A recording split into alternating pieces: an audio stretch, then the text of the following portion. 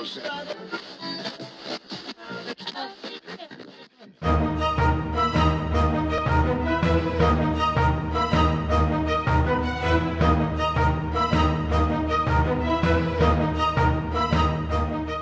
back to Lord of the Rings, the board game. It is Frodo's turn. We are continuing our trek through the mines of Moria.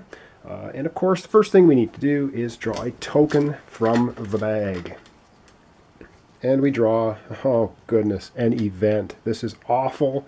It says, reveal a hobbit card from the deck, and the active player discards 2 matching card symbols to receive the pipe card. Otherwise, Sauron moves 1 space, and we get the next event happening. So we reveal the card, which is the walking symbol, and this is the absolutely worst thing ever because Frodo has no walking symbol cards, and so Sauron is going to move 1 space, and we go to the next event, which is trapped. Traveling and hiding must be complete, and they're not. Otherwise, Sauron moves twice, and the ring bearer rolls the black die. So Sauron moves twice. He's on 11 already, and Frodo has to roll the black die. But luckily, we get nothing. Oh, man. Brutal. All right, let's draw another token. And this time we get... Okay, this is going to be a really short playthrough. We get another event. This is absolutely god-awful. Orcs attack. The group discards 5 shields. Otherwise, Sauron moves twice. Well, we only have 5 shields total, and we're going to have to ditch them. So Frodo has 3. Sam has 2. That gets rid of all of our shields, but that prevented Sauron from moving 2 more spaces. Wow, can we get any worse? Let's draw another token from the bag for Frodo. Unbelievable. Wow. Another event. And so we get to the end of the Mordor track right now. Fly, you fools. 1 player has to move 3 spaces ahead. Otherwise, each player rolls the black die. Ah, this really sucks. Well, I don't know. This is horrible. So we'll have Sam go 3 spaces ahead. And wow, that is just brutal. Well, let's go over to the player area. We've basically finished Moria in a very bad state, and you'll see why. Let's go to the player area and wrap up at the end of the Moria scenario. Well, all I can say about that was a load of horrible. So the first thing we're going to look at is we're going to look at the life tokens. Now, Pippin has all 3 life tokens, so he's not going to move on the track, so that's at least something.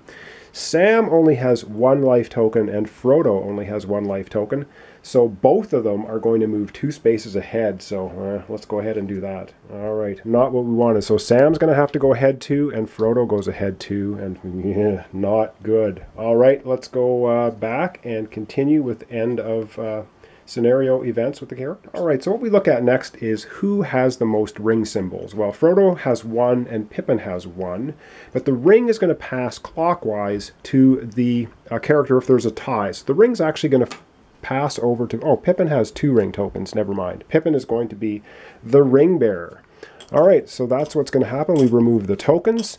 And now the new ring bearer at the end of scenario gets to draw 2 cards. So he gets a walking symbol and that. So, all right. Well, they've made it through the mines of Moria, not unscathed, but now they're off to Lothlorien. All right. So we've gotten out of the mines of Moria and we're off to Lothlorien. The first thing we do is Galadriel receive the feature cards. So there are 12 Lothlorien cards, and these are going to be handed out like we happened in Rivendell. And so we're going to go ahead to the player area and we're going to dish out the Lothlorien cards. At least they're good cards. Alright, so I'm shuffling up the Lothlorien cards and we're going to deal them out. Alright, so it's going to be, of course, we're just going to do it out evenly. So Frodo is going to get Lumbus, which 1 player draw 6 Hobbit cards to increase the hand size to 6. Sam gets a box of Earth. Pippin gets the Galadriel card. And Frodo gets Elisar. 1 player moves back 1 space. And Sam gets the Elven Cloak. And Pippin gets Arwen. And Sam gets the boat. Or sorry, Frodo gets the boat. Sam gets the bow. Pippin gets the belt. One player do not roll one of the black die. Frodo gets the brooch, and Sam gets elven rope. And Pippin gets the vial, which is active player do not draw the next tile. So you just go right into your turn. All right, well, they've got a little bit of more cards in their hand now, and we have to go back and continue doing what it says on the Lothlorien area. All right, so the next thing in Lothlorien says each player may discard 2 shields to either draw 2 hobbit cards or move back 1 space. Well, guess what? We have no shields at all, because we got totally hosed in Moria. And the last thing is Test of Galadriel. Each player must discard a wild card, otherwise they have to roll the die. Well, isn't that lovely? Let's go to the player area and see who gets to discard a wild card and who gets to roll the die. All right, boy, this is just terrible. This is Frodo's hand, and of course Frodo has no wild cards at all. He doesn't even have a white regular hobbit card, so he must roll the die. So let's roll the die for him, and it means Sauron moves ahead 1. Oh, that's great. Let's go and do that. All right, fantastic. Sauron is already at space number 10. He's only 5 spaces away from Sam. Let's go back to the player area. All right, does Sam have better luck? Does Sam have a wild card? Sam has the Box of Earth wild card and Sting and a wild card. So he will play the Box of Earth wild card, so he doesn't have to roll the die, although I'm wondering if he should just keep that and roll the die, but nah, he's pretty far ahead, so we'll just leave him there. Alright, and next up is going to be Pippin, and I think Pippin has the same problem. He has double wild cards, but he does not have a single wild card. He has 3 double wild cards and no single wild card. He could use the belt to not roll the black die, but he's way at the back, so he's going to go ahead and he's going to roll it off the table and onto the floor. I'll have to pick that up and we'll be right back. All right, retrieved it from the floor. Like I said, it's going to be a very short playthrough. Pippin is going to move 3 spaces up the corruption track.